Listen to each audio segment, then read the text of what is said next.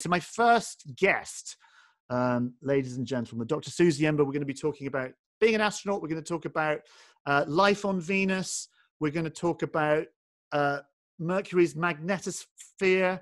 We're going to talk about bacon sandwiches. Ladies and gentlemen, please welcome Dr. Suzie Imber. I should say, how do we get the screen so I don't have this massive holding slide of me, and because I can't see myself doing anything. Sam, how do we do we do a thing where we can, because I can't see me or Suzie, I've just got a big holding slide of my face, which is really change your own view. So how do I do that? Let me do it. You just keep talking. So this is, I should say as well, thank you very much. Oh, there we go. That's much better. I didn't know how to see. What you need is a space physicist to figure out the Zoom chat. Not only have I got Suzie Imber on the sofa, I'm actually in Suzie's house. This is true. So I've been kind of pretending that this is my house, but it's not. I've actually come up to Suzie's house. So thank you very much for that. And it's a very nice house. Thanks. I particularly like your cow cushion. It's very good. Now, we've got so much to talk about, but before we do anything, there's a picture. Sam, actually, can we have our sort of first slide? I wanted to call this talk the Grand Adventure because I think, I mean, you've obviously had lots of adventures. We're going to talk about your adventures in a moment. But I just think space generally, it's a big adventure, whichever angle you take on it, whether you're a scientist or an astronaut, whatever you are. It's just exciting, isn't it? Yeah, surely. Everyone's inspired by looking up at the sky or maybe thinking about going to space one day. Who doesn't want to go to space? So I'd be the worst astronaut in the world, as we're probably going to find out. True, actually, Sam, my next slide, in fact, this next slide, this picture here. Now, this, out of all the pictures ever taken, and I wanted to put this slide up, particularly because Kathy Sullivan, who I'm going to talk to later on, the NASA astronaut we're going to meet, she is actually responsible for this picture. One of the people responsible for this picture. Yeah. So this is a picture of the night sky, a region of the night sky taken by the Hubble Space Telescope, which is a telescope that is in orbit around the Earth. And it's in orbit because obviously the Earth's atmosphere distorts the light, which makes astronomy on Earth a little bit blurry using telescopes. So up in space, we get this wonderful clear view. And each one of those points of light, I mean, some of them are stars. That big sort of bright blob of yellow in the middle is a star. But most of those points of light aren't stars at all. They're galaxies. Those are galaxies. Millions of stars, yeah. How many stars do we have in a galaxy? Millions. Loads. Millions. I don't know, millions. But it's the most extraordinary image. Yeah. I mean, when I first saw that about 20 years ago, my mind was absolutely blown that there is so much stuff out there. And that's just a small portion of the night sky, you know, that's just a tiny section of the sky as you look upwards. This extends, you know, all around. Yeah, I think for me, that's probably the most important photograph in all of astronomy, because it just shows how utterly tiny and insignificant we are. And Kathy allowed this to happen because her mission was associated with the launch of the space telescope. She did. Okay, we can go back to the other slide now. I'm looking forward to you chatting to her about. Yeah, I want to know how stressful it would have been. Yeah, I mean, like, yeah. It's like no pressure, but I don't know how much the telescope costs, like billions and billions of billions. So, yeah, don't get it wrong. Yeah. Don't muck it up. This is in terms of being an astronaut. Hang on, someone's talking. How many types of stars are there in the galaxy? Oh, these are big questions coming in already. There's a lot of big questions coming. Hang on, I'm just going to do before we go into space news. I've got some questions. How does a black hole form? Should we do that? Well, we could do, or that could be a good question for the astronomer that you're going to talk to a little bit later. We'll wait. We'll hang on to the black hole. I just want to do a little bit of space news because the last month's been really, really interesting for space news, particularly this. I'm pressing the change slide button. Yes. You got to. When I do that, that means press the button. Is there life floating in the clouds of Venus? This came out a couple of weeks ago, or about a month ago. Yeah. One of, I think, probably the greatest question in all of space science is the search for life out there. Apparently there's life on Earth, although I'm yet to be convinced sometimes when I watch the news. But apparently there's life floating in the clouds of Venus. Well, I think, it's a bold statement, actually. So I know this was the headline, is there life floating in the clouds of Venus? And everyone got really excited and sort of imagined little green men living in clouds. But actually, exactly that wasn't what was measured. Some scientists measured something called phosphine, pH 3. And that's like a biomarker. So on the Earth, phosphine is produced by life. And in some other planets, it's produced in different ways. And finding it on Venus in the clouds is interesting because Venus is a super tough environment. So the surface of Venus is many hundreds of degrees Celsius. It's super hot. really high pressure, just not an environment where you're going to find life. And then if you go up away from the surface into the clouds, you reach a point where actually the temperature is kind of like the temperature on Earth, the pressure is kind of like the pressure on Earth, and you think, well, maybe there could be life there. And that's where they found this phosphine. They seem to be pretty, I mean, you know, we get excited when we hear stories like this, but listening to the science talking, they were obviously being quite cautious, because scientists are very cautious about, you know, what they release. I did feel they were like, yeah, it's definitely life. No, they definitely didn't say that. I know they definitely didn't say that, but I think secretly deep down in their water. Everybody wants that to be the answer, but just on that subject, this is a picture from a few years ago. Yeah, now this, okay, I remember about, gosh, it must have been about 30 years ago. This picture you can see of this kind of strange worm-like creature. Now, this was actually from a Martian meteorite, the Allen Hills meteorite that was found in Antarctica. And it sat on a shelf for years and years and years. And then a couple of scientists were bored one day, and they're like, oh, I wonder what that's on the shelf. And they looked at it through the microscope, and they saw this shape. And they got very excited, because they thought, oh my goodness, we found a fossilized worm that's originated from Mars. And everyone got very excited. And I remember Bill Clinton, who was the American president at the time, did a whole press statement on the White House lawn. Ladies and gentlemen, we found life on Mars. And they all got very excited. And it turned out it wasn't a worm. It was just, you know, it was a bit of something that looked a bit like a worm. Yeah, now you wonder why scientists are cautious when they make big announcements in the press. And this is why I've got this little quotation. Can you read that? When we have strong emotions, we are liable to fool ourselves. In the Carl Sagan voice. No, I can't do the Carl Sagan voice. When we have strong emotions, we are liable to fool ourselves. Carl Sagan was my favorite astronomer, American astronomer. He was brilliant. But his point is really, really valid, I think. It's when we get excited about things like life on other planets. We go, yeah, life, we found worms on Mars. The job of the scientist is to just go, whoa, just slow it down. So there you go.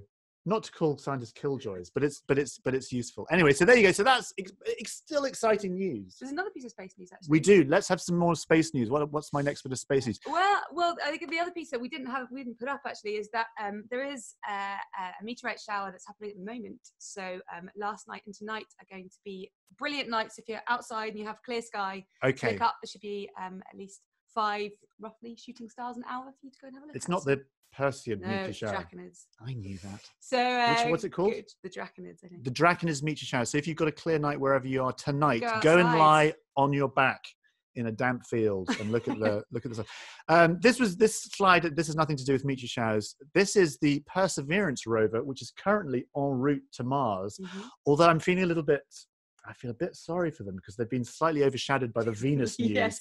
They're like, no, we wanted to find life first. So this is going to be landing in February next year. So it's en route to Mars, and it's the latest generation of the Mars rover. So at the moment, we've got the Curiosity rover, which looks very similar to this. But there's some great experiments on this particular rover that have never been used on a Martian rover before, particularly where it says MOXIE down at the bottom. They're actually going to produce oxygen. And this is a test experiment. They're actually going to produce oxygen from the carbon dioxide Martian environment, testing whether we can do that on a big scale. So when you go to Mars in a couple of years' time, you'll be able to breathe. But also, and I don't have a picture of it, they've got a helicopter. It's got to be the coolest helicopter job ever, actually. Helicopter pilot for the helicopter on Mars. How cool is that? Great job. So this is what I mean. Like, you know, if you're interested in a space career, you could be a Martian helicopter designer, pilot type person, which I think is very cool. So keep an eye on that. It's Perseverance rover, worth a Google. You can have a look at all the kind of NASA stuff, and it tells you how it all works and what's going on. But they're going to be doing some fantastic science. So that's Mars news. What's the next news, Sam? What else do I have up there? Yes, I think this is really exciting news. This is the first crewed SpaceX Dragon crew that's going up to the International Space Station. When is it going up? It's going up on Halloween this year, in a couple of weeks' time. I don't know if you remember, a couple of months ago, 2 or 3 months ago, SpaceX sent a capsule up to the International Space Station with 2 astronauts, Bob Behnken and Doug Hurley, as a test mission. And that was the very first time that astronauts had left Earth from American soil going up to the space station, because normally astronauts for the last, since 2011, have used the Soyuz rocket. So this is a whole new space capsule.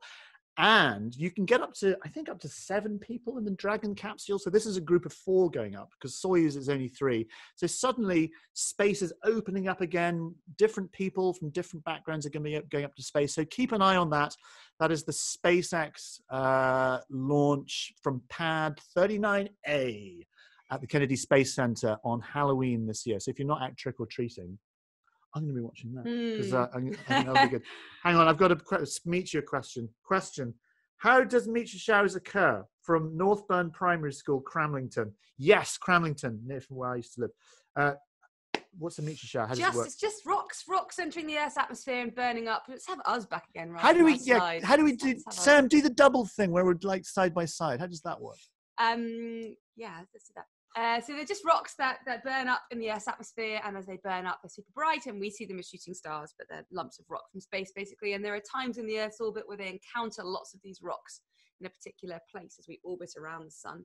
And that's why we see meteor showers, because suddenly we go through a patch of these rocks and get loads of them coming into the atmosphere and burning up. Sometimes they make it all the way to the ground, actually. Sometimes they don't burn up in space. Sometimes they land on the ground. And if you find one with a worm in it, that's really exciting. Without a worm in it, they're still pretty exciting. We have actually expeditions that go to places like Antarctica and the desert hunting for these rocks that make it to the ground, because we can use the rocks to tell us something about the environment and the planet they came from. I heard something the other day which hadn't even occurred to me about that, which I think is really interesting, and you'll never ever forget this, because I'm going to tell you. Why is it that people hunt for meteorites and such things in deserts? Like, you kind of think, well, why would they specifically land in deserts, or particularly Antarctica? Yes. And the answer is really simple, but because I'm thick, I didn't get it. They don't just target the desert to land in, or Antarctica to land in. They land all over the Earth's surface. But if one landed in your back garden, you might not notice. Whereas if you go to Antarctica or the desert, you've got this vast expanse of either sand or ice, and they show up because they're often black lumps on a white background, and so they're much easier to find. So maybe if anyone's interested, you actually can sign up to join the meteor hunters. Yes. And you can go to Antarctica for a season hunting for these rocks, and that's something that I particularly want to do. I also want to do this. I've got we should sign up. We're not going to have time to do our show because I've got too many questions. How heavy is a spacesuit? That's from Durham Federation. You know that. Well, it's a really good question. Depends which spacesuit you're talking about. That one behind me is just a mock-up. Don't tell anyone. So it doesn't really weigh anything at all.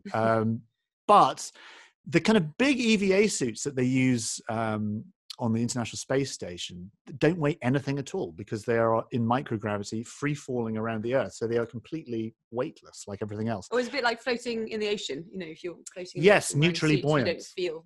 Yeah, exactly. So it doesn't. But actually, when they were using these particular suits to walk on the moon 50 years ago, of course, the moon has 1/6 gravity, so they do weigh stuff. So on Earth, they would have been incredibly heavy. As you walk, yeah. But on the moon, it's much lighter. But it still has weight. Too many questions. Stop with the questions. No, don't stop. Don't stop. Okay, someone's asked me this question. Mrs. Hodgson, very quickly, 1-word answer, 2-word answer. How many types of stars in galaxies? Oh, that's not a 2-word answer. Actually, it kind of depends on how you classify stars. Aren't we a main sequence? Well, there are main sequence stars, but there's there's lots of different types of star. That's a tricky question that we can't answer in 2 seconds. Sorry, Mrs. Hudson. I'm sorry. Forgive us. Maybe this afternoon, ask the astronomer. All right, have a bit more time. We'll figure it out. This is a good. Okay, someone, I don't know who's answered this question, but and then we'll move on. What type of fuel do spaceships use? Because this is going to nicely segue onto our next question. It kind of depends on what you're trying to do or where you're trying to get to, right? Actually, tell you what, we can talk to Kathy Sullivan about this, because Kathy's first shuttle mission, I believe, the main science she had to do was test out a device that could refuel satellites. And satellites are fueled by things called hydrazine, which is a very, very toxic, highly explosive substance. And she had to figure out how to kind of refuel from space with like a petrol pump. Yeah, I struggle with my car. So. Exactly. So we can talk to her, but it depends. Yes, hydrogen. If you're solid rocket initial boosters. Lift, or if you're actually in space already and you're just trying to change the direction you're going in, you might use something different. We'll talk a bit about that later, actually. Not later, right now, Sam, because hit the button. We're going to talk about rocket science. Okay, nice. Next slide, please, Sam. that is how to get to the moon. I was thinking about this. I love thinking about rockets and how we got into space. And one of my favorite writers ever, William Blake, who was a great poet a long, long time ago in the 1700s, he did this little kind of lino etching of I want, this boy climbing a ladder to the moon. Of course, this is the 1700s, so no one had been into space or even kind of considered how we got into space. But that desire to go into space, that sense of, oh, I want to go to the moon and explore, was still there. So we've got this lovely, lovely picture of, I guess, this young person climbing a ladder with his parents looking slightly concerned. I wonder what they're saying. Like, don't do this, please. How that ladder's not safe. I want. I think nothing sums up today the great adventure that is space better than that picture. I really, really like it. So what kind of fuel do spacecraft use? Not ladders. No, not ladders. No. And not this either. Next slide, Sam. This is another one of my favorite rockets that never flew. This is actually even earlier than the William Blake. This is from 16 something. Oh, hello, Pusscat. There's a pussycat down there.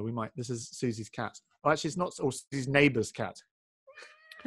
Space fact number one, very quickly. There was a cat actually went into space in 1961 on a French-sounding rocket. I might come to that a bit later, called Philosette. So anyway, cat. Hey, listen, I'm trying to do a live show. Listen, you can't sit there meowing. Now, this particular picture, again, long before rockets had been invented, this is the 1600s, an English bishop called Bishop Francis Godwin imagined, how do we go and explore the stars? How do we get there? How do we get to the moon? And he thought, actually, well, why don't we, geese, he knew that geese migrated. And he imagined that there was a special kind of geese called ganser that migrated between the Earth to the moon. And so he figured out, well, if we could catch the geese and tie strings around their legs and have a little seat, then it would pull us up to the moon. Nice. I think it's nice, but it's certainly not very not very practical.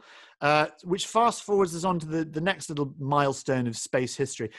This is what do you think of this? Jules Verne, this is end of the 19th century. Jules Verne, very famous science fiction writer, imagined a huge cannon that you would sort of get inside a capsule and be fired at the moon. Yeah, nice, like it. I know what happens when you land on the moon, when you hit the moon at speed. The other side, but yeah, nice. I think we need a bit of a trampoline to catch the person as they arrive on the moon. But... yeah, I think the forces involved maybe proved. Yeah. Like, how far is the moon? 250,000 miles. Very big cannon. 60,000 Earth radio. 60 Earth radio. But actually, having a cannon. This is actually it's quite a deep question. 36,000 kilometers. Having a big cannon, because that's like all your force at one go shooting you to the moon. Yeah. Whereas a rocket, it's lots of like spread out. Yeah. So you'd get pretty squashed, I think. Definitely squashed. And also, if you're going to the moon, you need a big cannon on the moon to get you back again. Assuming you wanted to come home. There is that. Hang on. I've got a question. How long does it take to build a rocket? I'm going to come to that in my next slide. Actually, go back a slide. We're going to talk about, because we're getting lots of questions about rockets. So I want to explore rockets. So obviously no one had thought about rockets in terms of space travel at this point until the beginning of the 20th century. Actually, let's go back a bit. There was this guy called Isaac Newton. Tell me about Isaac Newton. Famous guy from a while back. Yeah. Who began thinking about forces and how forces work. And his famous, what's the word? Dictum. Law. That's the word. Yeah. For every action, there is an equal and opposite reaction. Which means basically, if you have something going one way. So I always demonstrate it with a balloon. So if my balloon blow up my balloon. So here we have a very kind of rather large, weird balloon that I found in Susie's house. I didn't want to ask. Sorry. So we're going to explore how rockets work quickly. I'm going to put more in. I'm just pausing to talk. So we're fueling our rockets right now. So I'm fueling our rocket. So basically, Isaac Newton said, if you've got a balloon like this, if I let go of the balloon, all that gas is going to come bursting out because of the pressure of the balloon. And as the balloon gas comes out that way towards the ground, it should send the balloon up the other way. Should we try? Test. Or do I need more air? Well, I mean, I'd say give it a bit more fuel. Might scare the cat. We might scare the cat. Okay, well, we're going to try that. So basically, this is what Isaac Newton was talking about. Kind of that. So all that gas comes out one way and sends a rocket up there. And so that was, when was Isaac Newton? When was that? 17, 16, 15, a long time ago. But that is essentially, that particular law is what gets us into space and what gets us exploring the cosmos. Another rocket experiment? I'm going to do a little rocket experiment for you. So that was my balloon rocket experiment. But just to make it a little bit clearer, what I've got here, Suzie, I'm going to need your help. Yeah. You can do this at home. This is how to build a rocket in your sitting room. What you will need for this particular experiment is you will need a rocket, a body of a rocket. Now, I'm using one of these. This is like a little film canister. Now, film, you don't know what film is because you're all too young. If you go into your parents' hall drawer, where the telephone is that they never use, and open it, there'll be some old pens that don't work and some random batteries and things like that. Right at the back, there may be one of these. Long before we had digital cameras, we used to use film, and actually the film came in little pots like this, but they make great rockets. The other thing you can use is, you get those vitamin C tablets. Yeah. You can use those. Oh, we should. Yeah, they're really good. They come in like a tube. They're bigger than that. Yeah, interesting. But I'm going to use one of these. Anyway, you'll figure it out. And what you need then is some rocket fuel. So the rocket fuel that we're using for this particular rocket is some water. And I'm going to fill this. No, you've got to be very precise. That's a little bit too much. I go to just under half. Yeah. You've got to get it just right. Yeah, that's it. Okay, so I've got just under half filled with water. Can you hold that up so everyone can see? Now, what I've got here is an Alka-Seltzer. If Mummy and Daddy have gone out for a curry or they've had too much to eat or drink, then Alka-Seltzers might be what they take. It settles the stomach. Oh, I guess some of those fizzy vitamin C tablets might work. As your vitamin C correct. tube. Anything that fizzes, fizzy basically. things. Tablets that fizz are what you need. Correct. Now, what I'm going to do is I'm going to put in the tablet that fizzes, my Alka-Seltzer tablets. Maybe not quite as much as... How powerful do we want this to go? I don't want to damage your ceiling. What's going to happen is I'm going to plonk it in the water and it's going to fizz, pss, as you know. And that fizz, of course, is a gas that's being given off. That gas is carbon dioxide. Now, when I put the lid on the rocket, that gas is going to build up. It's going to build up until something breaks. And what's going to break is the seal of the lid onto the actual rocket itself. And if I turned it upside down, hopefully all the water and gas is going to push down onto the tray. And according to our friend Isaac Newton, the rocket should go off in the equal and opposite reaction up. And hit my ceiling. And hit the ceiling. So we're going to try. So for all your questions about rocket science, this is kind of how it works. This is going to go really badly. I know this is going to go really badly. Okay. Quick, it's fizzing. Don't lose any. I'm going to shake it. Okay, let's do a countdown. Watch your head. 10, 9, 8, 7, 6, 5.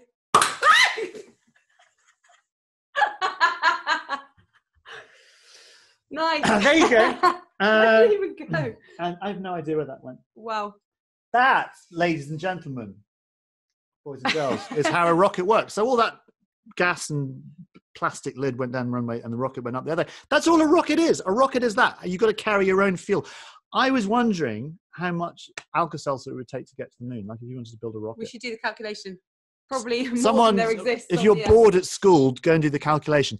Or the experiment. Now, a couple of years ago, actually 5 years ago, a gentleman called Tim Peake, who's a British astronaut, lifted off on a Soyuz rocket from Kazakhstan to the International Space Station.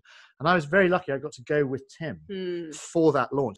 So that's the Soyuz rocket. The most famous rocket, of course, is this one, the Saturn V. This was the biggest rocket ever made. A lot of Alka-Seltzer to fuel that one. That's the rocket that took us to the moon 50 years ago.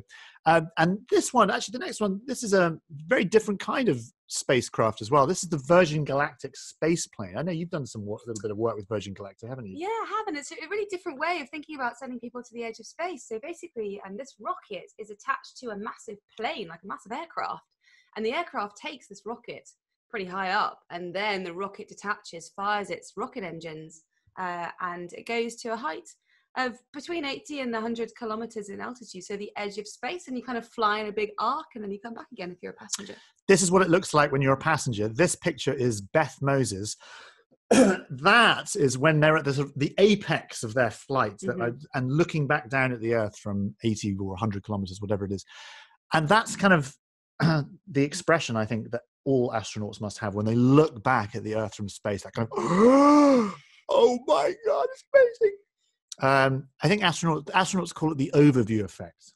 When they see the Earth from space and they get that sense of scale and that sense of context. And I think I love that picture of Beth looking. Yeah, and we're going to see much more of this actually, because they're just starting in the next year or two to send passengers into space on board. You can buy a ticket. Well, if you had lots of money, you could buy a ticket and head to the edge of space. I've already been down the back of your sofa. Have you? Rooting around for coins to see. Yeah, sadly, nothing. Good luck with that. Not a thing. No. Just an old. Couple of Smarties. Anyway, this is a very good question. Actually, while we're on this subject, Harry and Logan have asked a very good question. Okay.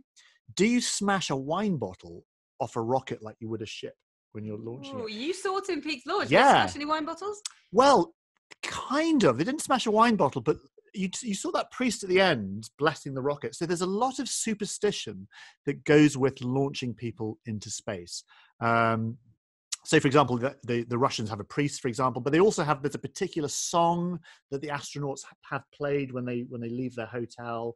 There's a tree that they plant. Every astronaut has to plant a tree in a particular garden. The American astronauts, before they launch, they always have to eat steak and eggs before they launch. You know, the humans we are superstitious. We are kind of interesting, bizarre creatures. I mean, obviously this stuff, it's not important from a scientific point of view, but it's comforting to hold on to these traditions and superstitions. And breaking a bottle across the bow of a ship on launch is exactly that. So there you go. Oh, this is a really good question. Who names rockets/shuttles? Oliver St. Matthews. You must know this question. Where do these things get their names from? No, good question. I think very often, like for example, the shuttle orbiters were all launched after famous ships on Discovery and Endeavour, and famous nautical ships from history. But things like the Martian rovers. Oh, well, there was a competition actually, wasn't there, to name a Martian rover? So there was a competition a couple of years ago, I think now actually. Yeah. Where you could put your suggestion forward for the next Mars rover and see if you get selected. And competitions are really, really good. Very often they happen. So, for example, mission patches are very important. This is a very old mission patch from one of the Gemini missions. But this one that looks a little bit familiar, the Principia mission patch. This was Tim's patch. And this was designed as part of a Blue Peter competition. Mm-hmm. Blue Peter had a competition to get people to design it. And if you look at this particular patch, it's so symbolic of lots of different things. So we've got Isaac Newton here represented by this apple falling. We've talked about Newton. Principia, of course, with Newton's great mathematical work that he did. We've got a picture of the Soyuz. But what I like most about this particular patch is if you look at the reflection in the apple, that's actually a picture of the International Space Station. What? Did you not know that? No. Yeah. Ooh, isn't that great? Yeah, nice. So a lot of thought. So that's a little bit about naming things. What's it like looking back at the planet we live on? Says Neve St. Cuthbert's Crook. Well, look at Beth Moses's face. I think it's basically that. I think it's pretty amazing. Well, a lot of astronauts spend a lot of time taking photos of the Earth from space, don't they? And that's all they do. Downtime they have, they get a camera out and start taking photos of everything they can see. You can see weather systems above the planet's surface as well as the planet itself. So I think it's time we talked a little bit about being an astronaut. Because okay. Let's move on, Sam, if you can. So astronaut training. You're not an astronaut, no, but you're kind of an astronaut. I mean, I think you know what it's like better than most people, what it takes to be an astronaut. I can't remember what my next slide is, Sam. So if you just kind of keep whizzing along. So here we go. So this is your group of people. These are the people who, like, how did it work? Did you have to get through preliminary stages before you got to this point? Lots of rounds to get to here. So there was sort of an advert that went out. An email came to me actually at the university saying, does anyone want to be an astronaut? And so this sort of email came out and you could apply. And the first few rounds, who are you? What do you do? What skills do you have? Why do you think you make a good astronaut, basically? So you have to kind of write, my name's Suzie, I think I'd make a good astronaut because, and then if you get selected, you sort of keep going. And they were really looking for people that had the kind of skills that might enable them to be an astronaut. And traditionally that means scientists or doctors, or pilots having that kind of technical background. So if you look at the 12 people, you can see I'm the one with the beanie on. That's how I always reckon, because when I was watching the show, yeah. Actually, having something like that, it's like I always knew it was you. Like all the others, kind of, I slightly got a bit confused about who was who. But like Suzie always had the beanie on. Still have that lucky hat. I love it. Where is it? It's in the hall actually. Okay. I take it everywhere, honestly. You'll see that maybe later when we talk about Bepi Colombo. So yeah, that's me with a hat on. But actually, they picked 12 people in total to be part of the show. So it's a bit like the Bake Off, basically, where you sort of start with 12, you're trying to get to 1. But everyone on the screen kind of has some skill that might be required to be an astronaut. So were you not all like really jealous of each other when you all like turned up? Were you like, wait a second, I want them to fail? No, were you like good friends? Yeah, or did you hate each other? No, we didn't hate each other at all. We were really good friends. I mean, in essence, we're part of this show 24/7 until we were kicked out, and we didn't get to interact with the outside world. We're really sort of enclosed in a bubble, and so we became really good friends as the thing went through. And although everyone wanted everyone else to do well. A bit like the Bake Off, you know, how you sort of think they're rooting for each other. Just like that, we all wanted each other to do well, actually. And the nice part is that I can influence anyone else's test results, so can make them do badly or well. So it was really lovely. And you haven't taken this off since? No, all the time. No, it's just. But if you look at the people here, let's have a look at some of them. So on the far right-hand side is Kerry. She's a pilot in the Royal Air Force. The guy in the middle, he was on the Great Britain bobsleigh team. He's also a scientist. Second from the left, Hannah. She's climbed Mount Everest. And she's an elite runner and a dental surgeon from Ireland. Basically, the thing they all have in common, they're all like really good at something, some things actually. So really good at their technical skill, whatever that might be, scientist or pilot or doctor or surgeon, whatever it is. Right. And then other things that they're also really good at that give them those sort of other skills. You know, so I'm a scientist, sitting in a lab doing experiments or in front of a computer screen doing science, physics, theory is great, and you get lots of skills in one area. But if you want to send people into space, you really want people that have really good social skills, you know, can be a leader and a communicator and a good team player. And so you learn that through other things that you do. So for me, rowing or lacrosse or mountaineering. I'm really bad at things like Zoom calls and like trying to do the computers and stuff. I'm not sure you'd make the best. Well, we'll see. I'm good at sandwich making. I can make good sandwiches. Someone had a good question. Mrs. Carney. Sorry, I need my glasses. Mrs. Carney, hi Mrs. Carney. I think Mrs. Carney is a bit stressed because she wants to know how many children could fit on the ISS. She's trying to fit her entire class she's like, into the ISS. Send them all. Quite a few, yeah, I think. Could fit or could live happily. She hasn't specified. Things. I think fit. I think your just entire class could definitely fit up there. It's pretty big. It's pretty big. Yeah. It is pretty big, the International Space Station. Could live comfortably, maybe not your entire class. Depends. I tell you what, one day if we do this again, I'll tell you the story about the Mir space station. I'd love to talk. God, someone's asking a really difficult question. How difficult are the energy calculations for escape velocity and the right angle of trajectory pre-launch, and to what degree of accuracy do they have to be? That's from Paul. Well, from the escape velocity. Yeah, we know what escape velocity is, so that's not a super difficult calculation. Well, I don't know what they don't know what How fast you have to go to escape the Earth's gravity? That's a calculation you have to do, and the answer is not very difficult to come up with. 24,000 miles. 7 kilometers an hour. There you go. In terms of I think of the trajectory of the spacecraft, that's quite interesting because it depends on your rockets. When your rockets are firing different, your rockets don't just have one engine that fire. The first phase might fire, and then some rockets may fall away, and then the next phase might fire, and so it depends. It's actually quite a complex calculation. So things get more complex when you have to actually work out the launch calculations. But maybe you'll learn that if you go and do physics at university. Go do physics at university, or do sandwich making at university. We're about to see your sandwich making skills later. We're going to come to that. Let's have a look at some of your adventures. If you get a chance to watch this program, it might be on iPlayer. You'll be able to find it. BBC Astronaut. Do you have what it takes? So this is failure. You've called this. You had to learn to fly a helicopter in like 2 minutes. So just tell us. Learn to hover a helicopter. So what we're trying to do is hover this helicopter. It's quite close to the ground actually. There's a real astronaut, Chris Hadfield, in the middle there. He's kind of judging us. And we were asked to get into the helicopter and do that, hover it. Only we'd never been in a helicopter before, most of us. And so this is some of our attempts, and you can see that's not looking great. The first person actually we're going to focus on is Prash, my really good friend Prash. He's lovely. He's a surgeon from Birmingham. This is Prash's first attempt at a hover. Yeah, not great, kind of heading for vertical, going backwards. And we have a real pilot next to us, making sure we don't crash the helicopter. It looks like it was a bit hairy. It's incredibly difficult. Yeah. This is Hannah, and my really good friend Hannah. Hannah puts the helicopter in reverse and just reverses off the screen backwards, and she's gone.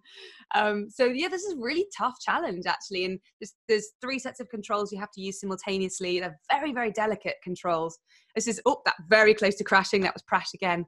So you can see that actually, as each of us took over the controls, we lost control of the helicopter repeatedly. And some people were marginally better than others, but basically we were terrible. And that's why I've called this slide failure. But actually, we realized well after this test was complete, that was the whole point. We were designed to fail this test because it's impossible to get into a helicopter. It's like walking up to a piano and playing grade 8 piano piece. Nobody can do that. You have to learn and practice. And that was the whole point. It was about how you fail and what your response to failure is. And actually, some of our group got quite frustrated, quite angry, just, were really beating themselves up about not being able to do this challenge.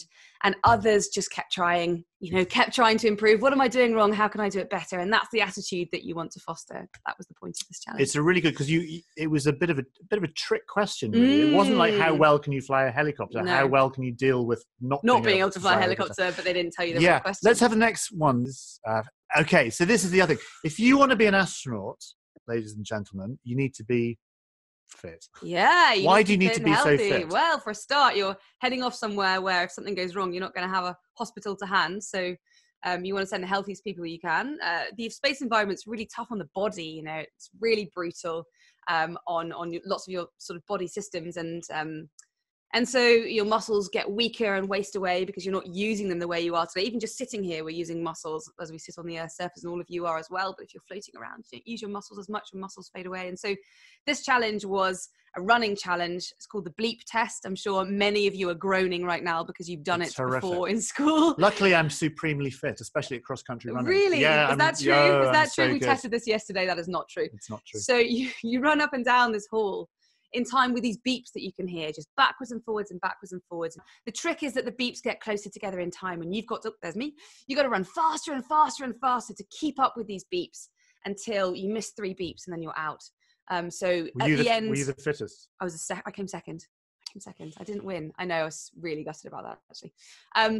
There's Hannah, she's amazing, and I'm running next to her. I'm on the end there. And at the end, if you do the test properly, you are sort of lying on the ground, exhausted, unable to move. But this is really about testing your ability to the max. Horrific. I can't think of I have done one of those before. Okay, next one. So that was physical, dealing with failure, physical. Next slide, please, Sam. Practical skills. Ooh. Okay, so as an astronaut, you will need practical skills. Mm-hmm. This is terrifying. Have a look at this. So here, each individual actually in pairs, you're strapped into a capsule, and you've got a harness on, a helmet on, and this capsule goes down under the water. And so you're sitting there trapped in, the exits are blocked, the water comes up over your head and the capsule starts flipping over, and it sort of goes in circles. Sometimes it flips a bit, sometimes it keeps flipping over. So you're holding your breath, you're upside down, you're strapped into a capsule, and your single challenge is to wait until that capsule has stopped moving. Hold your breath, wait for the capsule to stop moving, wait for the bubbles to clear, then find an exit, undo your harness and escape from the capsule. This was sold to us as a swimming test. This is not a swimming test. Look at all those bubbles. You can't really see anything. You're a bit disorientated because you've just been flipping around under the water, and you just have to not panic. This is about sitting still, being calm, and just waiting for your opportunity to escape from the capsule. And that's what you want in an astronaut, isn't it? You want people that don't panic. You want people that are able just to think calmly in a situation that's new to them. There was and I'm not going to get too deep into this because it's such an amazing story. A British-American astronaut, Michael Foale, on the Mir space station, one of the supply ships crashed into the Mir space station and put a hole in it, and all the air was leaking out. They had like 5 minutes before they were all going to die. Now, if it was me up there, I'd be freaking out, I'd be crying, I'd be shouting, I'd be getting angry with people. Michael felt very calmly. He's like, okay, we just got to think it through. Got inside the Soyuz that was attached to it and kind of plugged a hole and just sorted it out. That's what so you want. You've got to be calm. You want people that think clearly under pressure. Exactly. So thinking clearly under pressure, that's you. Okay, next slide, Sam. What do we have next for our thing? Leadership. So So what does this mean? Well, this is an opportunity that we had, 3 of us left in the competition at this point, to dive to the bottom of the ocean in Florida, where there's an undersea on the ocean floor, sort of training facility called Aquarius. And we had a chance to go scuba diving down there. And I'd never been down to a place like this before. I barely ever scuba dived. There's fish swimming past the windows, super exciting. And we're exploring around. And suddenly we got a phone call from the land. Chris Hadfield phoned us up and said, the carbon monoxide alarm is going off, which means the air is poisoned. And then you just put the phone down. What are you going to do? Again, Similar I'd be situation crying. yeah. What do you do? Well, first thing you do, grab an oxygen mask. That's going to give you 30 minutes to try and fix the problem. Your other alternative is to try to escape from the capsule, but you're on the bottom of the ocean. You can't just swim to the surface. You get something called the bends, nitrogen bubbles in your blood. It's super dangerous. So you've got to fix the problem where you are. So we all put on these oxygen masks, all 3 of us, and then looked around. And if you look around in these images, you can see there are hundreds of dials and buttons, and it's a really complex system. This is a life support system for an undersea capsule. And we had to figure out which combination of these we needed to press to get fresh air down from the surface and to flush out the contaminated air. So this is a challenge of teamwork. Nobody can complete this challenge on their own. So how well are we working together? But also who steps forward and kind of takes command, and who stands back and waits for instructions, in essence. Are you a natural leader or are you a follower? No, that's a good question, actually. I was really criticised throughout the show for not being a leader, but in this particular example, I did step forward and take command of the situation. So I guess it kind of depends how urgent it is. I can do both. I can do either. There's another one I'm going to show, but before we go into the next one, so we'll hold that. I want to know, are there some good astronaut tests that are people who are tuning in can do at home to test whether they've got the right stuff? Yeah, I think we should. Some? I've come up with we've got three different tests which I think you can all have a go at. Really easy to do at home. Now I've devised a test for you because as well as the kind of physical tests, no pressure, as well as all the physical tests, fitness, leadership, and all those things, psychology is very important. Yeah, absolutely. So, going into space is obviously very stressful psychologically, and especially if you're up there for a long time. And certainly the early group of astronauts, the very first group of astronauts, the Apollo astronauts, for example, they did what was called a Rorschach test. Do you know what a Rorschach test is? Show me. A Rorschach test. It's basically a particular psychologist would show ink blots, like kind of random pictures of ink blots, and ask the candidates what they saw when they looked at this random ink blot. And their response would say something about their inner turmoil. Crikey, right. Crikey, exactly. So I've done a couple of ink blots for you. Oh, no. This is what I was doing last night. Oh, God. Okay, Suzie, when I show you this, what do you see? Clouds. Clouds. Definitely clouds, Okay. don't you think? I don't know. Some people might see an elephant or whatever. Oh, interesting. Could be animals. No, I think clouds. What does that say about my mental state? I know. I'm floating in happiness. I don't know. Also, what does this say about my ink blot ability? Because they all look exactly the same. That doesn't look like a cloud, What does that though. look like? Maybe a thundercloud. I don't know. Yeah, interesting. Or it could be some kind of a creature. Can you see it looks like a dinosaur? Don't you See, think? there you go. So I can see the imagination. Nose, eye, but yeah, maybe a dragon. Yeah. So this is what I want you to – it's school. This is what I want you to do. I want you to do some ink blot tests and do some ink blots. Basically, you make a big squodge of ink and then you fold it over and squodge it and you'll get a kind of weird pattern. And do your own Rorschach tests on each other and see what interesting things your friends see in the random shapes. But that was a genuine test. People still do it. In fact, my friend, a friend of mine, Beth, who was doing some work in Concordia in Antarctica, they had to do Rorschach tests just to see what was going on in their heads. Like, are they seeing terrible things in those ink blots that they shouldn't be seeing? Who knows? Anyway, so that's one. You've got an interesting experiment, an interesting astronaut test that people can do. For you to do? Yeah. So one of the tests that we actually did was a memory challenge. And we can all do this, in fact. So I'm going to ask Dallas. Sorry. I'm easily distracted. To go behind the sofa actually and step up and down onto a step that's back there. This is kind of a multitasking test. It's a multitasking and memory challenge. Okay. Oh look, there's our rocket. I found our rocket. Oh, there's our rocket. Nice. I might step on the cat. Okay, so we've got. Where is the cat? The cat's vanished. Okay. Into space. So I'm going to do. What am I doing? There's a step back there. He's going to have to step up and down. You can start stepping. Up and down onto the step, any speed you want to. You guys can do this at school. If it's a gym bench or something, step up and down. And I'm going to ask him I'm going to read out some numbers to him. You can do this now if you want to, along with him. And you've got to read them in reverse order. You've got to remember the numbers that I told you and tell them back to me in the opposite order. So if I say 5-1, you have to say 1-5. Wait, that was my one. No, we're going to start with 3. Oh, no, I can't do 3. So your numbers are 8-1-5. 5, 1, 8. You're too quick. Maybe you took them a bit more time. Have a pause before you give me the answer. Sorry, okay. Well, the thing is, if I hadn't paused, I'll forget. But that's the whole point. So let's try 4 numbers. You ready for 4 numbers? No. Give me another 3. Another 3. Okay. 1, 9, 3. 3, 9, 1. Yes. Okay. 4 numbers. If you get it right, we add 1 digit. So no, we just make it harder. So 4, 2, 9, 7. Pause. Go. 7, 9, 2, 4. Good. Did I get it right? Yeah. I'm going to space! No, you need to do 5. Go. I can't do 5. I could try. Okay. 5 numbers. Ready, everyone? 3, 1, 6, 9, 4. 4, 9. Oh, blimey. Do it again. What was it again? 4, 9, 6, 1, 3 is the answer. 4. That's the answer. 4, 9, 6, 1, 3. Yeah, you got it wrong. Come back. That's really hard. That's a fail. So in our challenge, that's what they did. The numbers got longer and longer. And at the end, the people, if you make a mistake, that's the end of your challenge.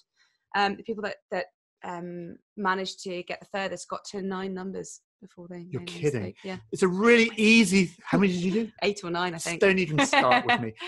It's a really fun thing for you guys to do at school. You can practice it.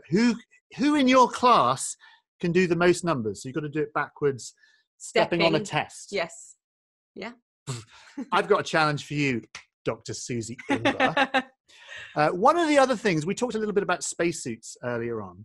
And of course, when astronauts wear spacesuits and doing a spacewalk on the International Space Station, the reason they're doing that is they've got to go and fix things. They've got to replace batteries, that kind of thing. And those spacesuits are bulky. So I've got here, this is a spacesuit glove, which is a really bulky thing. This is a kind of actually just an inner glove. So on top of that, there'd be another glove, and this glove would be pressurized. And because it's pressurized, it makes it really hard to bend your fingers. And still, they've got to be able to fix things and do things. So what I've got is a little challenge for you. Okay. I don't have any spacesuit gloves, but I've got a pair of ski gloves here. So I would like you to put those on. Ski gloves are old friends. Old ski gloves. And what I've got, this is another thing you can try at school. In fact, you can try it with lots of different gloves. I've got a bowl of screws, little bolts like that, and also some little nuts. Oh, okay. Dear. And what I want, this is about staying calm under pressure. I'm not panicking. I'm just concerned. Okay, staying calm under pressure and also manual dexterity. Right. Okay. So what I want you to do is screw as many screws onto the bolts as you can, and I'm going to set a timer. Tell me when to start. Hold it up so everyone can see. Well, I can't even pick it up. I don't know about hold it up. You've got to do this. You can do this. I'm going to fail my astronaut training now. And then you've got... Look how tiny this is. Hang on. How do I do this? Stopwatch. You've got 30 seconds. Go. Oh. Go. Okay. Okay. See if you can do it. Because this, I mean... Well, I'm going to talk to Kathy Sullivan about this, because she actually had to deploy the Hubble Space Telescope wearing a spacesuit and, and fixing things. There you go. Oh! Can she get one? Let's see if she can get one. I just dropped it, so that's not a good astronaut thing to do, is it? That's the other thing. You don't want to drop things in space, because when you're in orbit, you're actually traveling at 17,500 miles an hour. So if you drop a screw, that is going to be flying at 17,500 miles an hour, which means that if it hits something, it's going to be... Oh, you've got one on. That's really good. How hard is it? tricky, but I think I'm improving, actually. Good. I think I've got a good technique here, so. Good. Yeah. What you can do if you want to try this at school, have lots of different kinds of gloves. So have perhaps, thin latex gloves you could try, which obviously would be a lot easier. Then try moving up to something like washing up gloves, And then gardening gloves, yeah. moving on to ski gloves, moving on to ski glove mitts, and see how hard it is. And you can test each other. Who does the best? Who can be the most calm under pressure? And totally got look this at that. down now. Oh, hang on, my stopwatch is gone. Oh, I forgot. Hang on. Did you forget to start the timer? Yeah, I did. Because I'm an idiot. Stop! That was 8. That was a minute and a half. Well, still nice. So there we go. We've got 2 on. Congratulations. Thanks. That's your So I space passed. university complete. Space University. Hang on. Let's have a look. We've got some questions. You can do this. Thank you, you, Yara.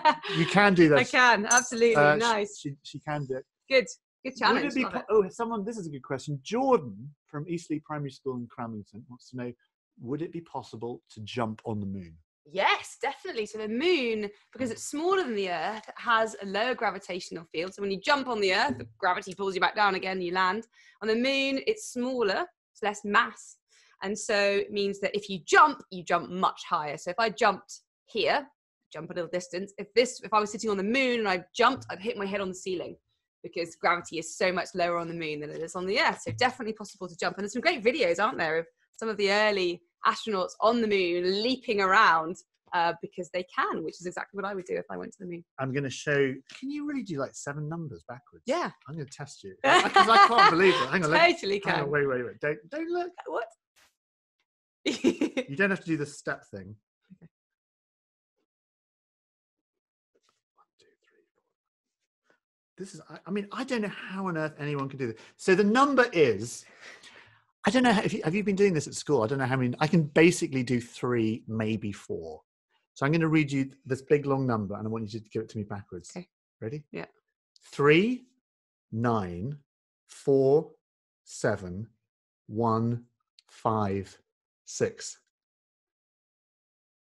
6, 5, 1, 7, 4, 9, 3. That's unbelievable. Honestly. Yes, phew. Do you not think that's I think that's unbelievable. What does that remind you of? A cloud. There you go. Suzie Imber has the right stuff. Okay, so that's some little astronaut experiments that you can do at home. Have a little try some of those. Let us know how you get on if you try some of those throughout the day. Thank you, Flynn. Flynn just gave me a clapping emoji. Good. Let's see what do we.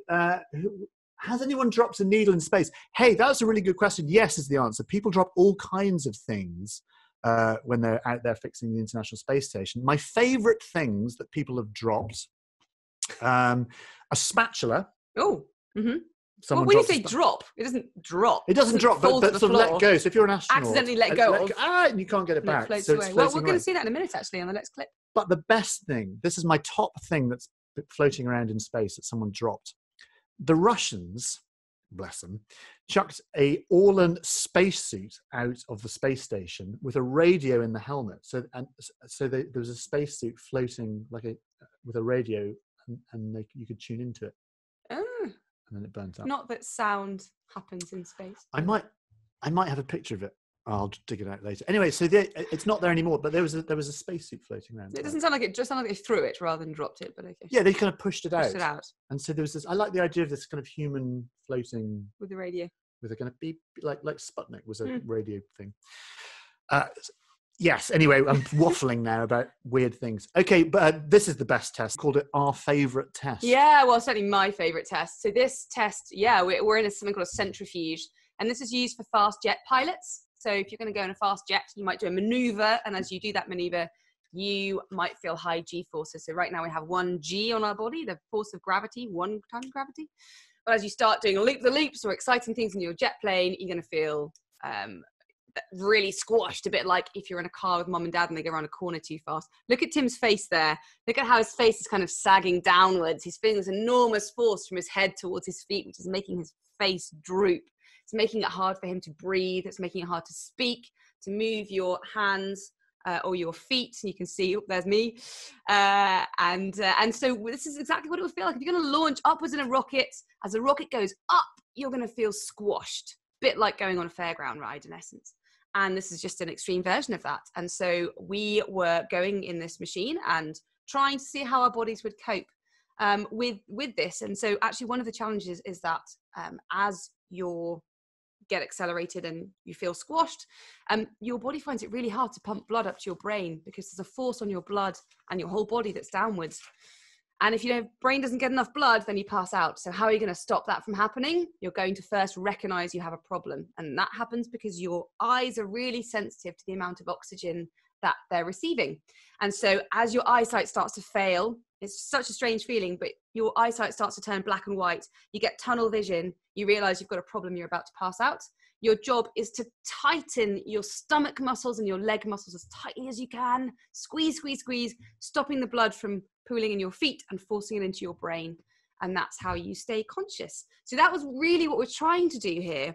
Meanwhile, the night before, Chris Hadfield, the astronaut, had given us a copy of the Russian alphabet. So the character in Russian and how you pronounce that character in English. If you'd learned that Russian alphabet, we were told it was just for fun. It really wasn't just for fun, because as we were spinning around, Russian words were appearing on the screen in front of us, and we had to read out those words, sound out those words, work out which each letter sounded like and read them all out, and we'd end up with a word in Russian. And so this is about multitasking. It's about your body being under enormous pressure because you're spinning around in this machine, but also having to do cognitive challenges. It's my idea of hell. Here's a good question for you very quickly. Yeah. Yara, again, we like Yara. Yeah. If I have a tea party in space, lovely, because who wouldn't? Absolutely. What will happen to my teacups and tea? Will my tea inevitably spill on a crew member? If so, how do I ensure that I'm not liable for my tea and the dry cleaning bill? Yeah, well, so that's a great question. I'm going to answer it in the next slide, actually. So let's have a look at the next challenge and we can think about teacups in space. We were on an aircraft and our aircraft had all the seats taken out, an ordinary plane without any seats in it.